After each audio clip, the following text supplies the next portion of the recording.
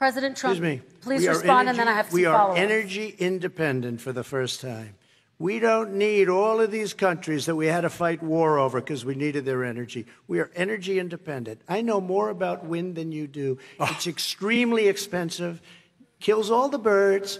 It's very intermittent. It's got a lot of problems, and they happen to make the windmills in both Germany and China. And the fumes coming up, if you're a believer in carbon emission, the fumes coming up to make these massive windmills is more than anything that we're talking about with natural gas, which is very clean. One other thing. Find me a scientist solar. Said that. I love solar, but solar doesn't quite have it yet.